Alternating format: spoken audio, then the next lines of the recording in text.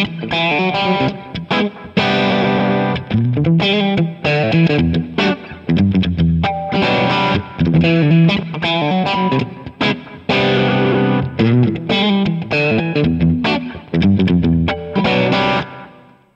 right, hey everybody, it's Jason Shadrick with Premier Guitar, and we're here with Mark Lettieri, newly minted PRS signature guitar artist, and we're going to talk about his new signature guitar, the Fiore. How you doing, Mark? I'm good. I still biff the 5th fret harmonic, but it's fine. Let's keep going. Let's keep going. That's right. So when you first started talking about a signature guitar with Paul, what were some of kind of the bones of the guitar that you needed, that you guys had kind of as a starting point before evolving it into what we see today? Sure. 22 frets, 25.5-inch, 2-post trem, SSH. Yep. And then we just went from there. Gotcha. Because that's what I've played for years. And so, you know, it's familiar to me for a reason, and so we needed to keep that. Right, right. If you're going to have a guitar with your name on it, there's Sure. no need to start from complete scratch, you know? Sure. Sure. So when you brought those ideas in, what feedback did Paul give you to kind of help guide your idea? Because, you know, as we know, we're guitar players for a reason. He's a guitar designer for a reason. Mm-hmm. So what did you learn from him that helped you kind of realize this vision? I think the big, let's see, I mean, there were a couple things. We, body carve, how it fit your body, how it sits on your knee, how it, you know, because it is a new body style. I mean, there's elements of different PRS models in there too, but it's pretty much new. So we had to get a lot of things correct so that it just felt comfortable. Same thing goes with the neck shape too. It's the Fiore neck. So it was we started with something that they had and carved it to where it felt right in my hand. I learned a lot about pickups, and I don't even quite know if I processed all that information in a permanent way, but because a lot of it just kind of went over my head as far as type of wire, size of magnets, type of magnets, how many winds we're going to put on this, and if we do that many winds on this one, we got to do this many winds on that one because that one's going to not sound great with this one because these have to, you know.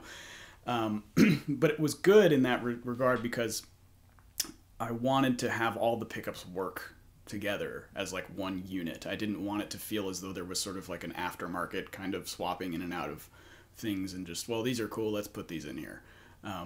We kind of tried that at first because we didn't have anything to start with, right? And so from there we decided to really tweak them and just create our own set of pickups. Because the first one we put in, I think I had requested something that I'd had in a 594, which was kind of a lower wind vintage kind of sound, and it just didn't really have enough power to keep up with the neck pickups actually. And the neck pickups aren't hot pickups, but they're very big sounding, like round. And so it kind of, there's a bit of an imbalance there. So we beefed up the humbucker quite a bit to make it work with everything else. Let's hear a little bit of that. Let's maybe have you hit some distorted tones, and let's hear kind of what the humbucker sounds like.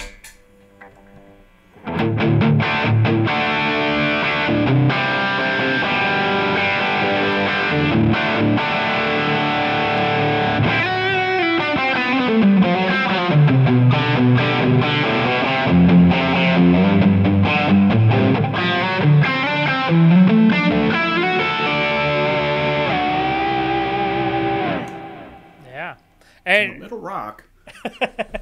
And is the humbucker split or no? Just straight? It's a series parallel here, so I'll clean it up quite a bit. I got my pedal board down here, so if you're hearing all the stomping. So here you go. So here's full on humbucker.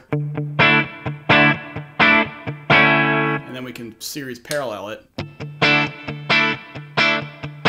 So the high end still kind of comes through, but it has just the right amount of mid-range. Right. Which for me, like usually if you do that with a humbucker, you lose too much, and it's kind of like eh.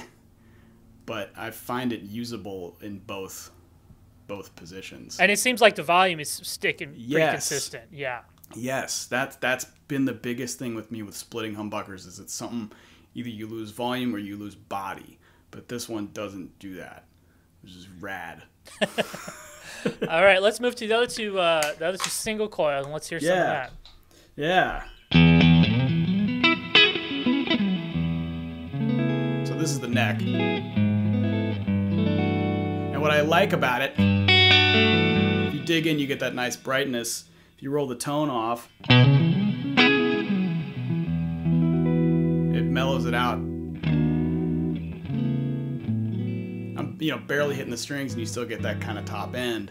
You also might be hearing a little bit through my mic, but it's a very expressive single coil and a very expressive tone knob, which is the thing I've kind of noticed because, in my playing now, I use a Kemper a lot. I use plugins a lot, and sometimes like I need a pickup that works great with like a digital thing. Yeah. And sometimes those super vintage pickups don't translate all that well with the digital thing. But what's great about these is that it translates to both.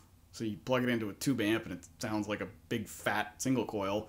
You've got a whole bunch of dynamics with the volume knob, or you can plug it into your computer, fire up your new modern cool plug-in, and it translates well. So yeah, I just loved how flexible all the pickups were. Oh, that's so interesting that you had that was kind of running through your mind as you were working on these pickups. Because I mean, when the guitar was being built, I was working on my baritone record, my second baritone record, and there isn't a single real amp on that record. Ah. And so, but of course I wanted the guitar parts to sound cool. Right.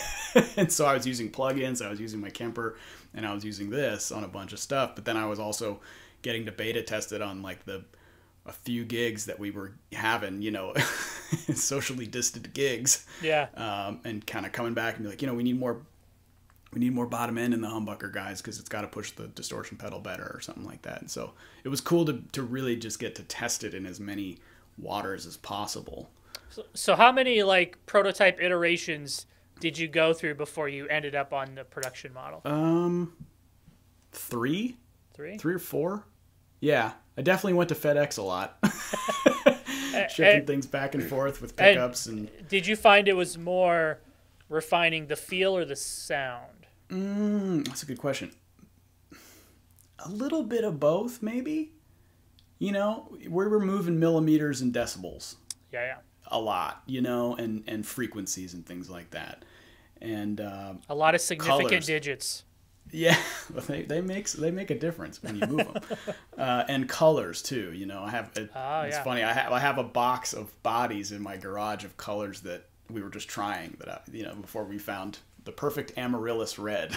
There you go. Because I know you're like your mom's an artist, right? Right. And so she contributed to the design a little bit. Tell me about that. Yeah. So I wanted, I thought it would kind of be a cool idea to have a logo for the guitar. I've never named a guitar, so the stories that told that my daughter picked it up and she was like, let's call it Flower. So I said, okay, great. So I figured, well, if she's involved, let's see if we can get Mom involved, because I've always wanted her to do something on a guitar for me, whether it was painted or whatnot. And, maybe one day she'll do a limited private stock PRS painted by Marianne Lettieri or something. But so since we weren't going to put my name on this, I thought, we could keep it black, or let's come up with a logo and make it kind of a real brand thing. And so she took some Renaissance designs that she had found and kind of retooled them and mocked them up and did her own version with it, and that became the truss rod cover. Ah, that's so cool. Well, for the couple prototypes, I just would put a flower sticker on there. So, yeah. Oh, so great. So, when are they going to be available, and what's going to be the price point for them? They're $24.49. You can get them anywhere. I mean, definitely all the major online retailers have them, and quite a few stores around the globe. And I believe they'll start shipping late spring. You probably would want to check with PRS on that one, but that was the last I heard was late springtime. When they are out, they will not be hard to find, is what you're saying. I hope so. Yeah. So, yeah. Right. Well, we're going to have you play us out with something, Mark. Thanks again for hanging with us and giving us a bit of the backstory about the Fiore. Let's just play some funk, man. And this is Jason Shadrick with Premier Guitar. And make sure to subscribe to our YouTube channel and get all of our gear demo videos.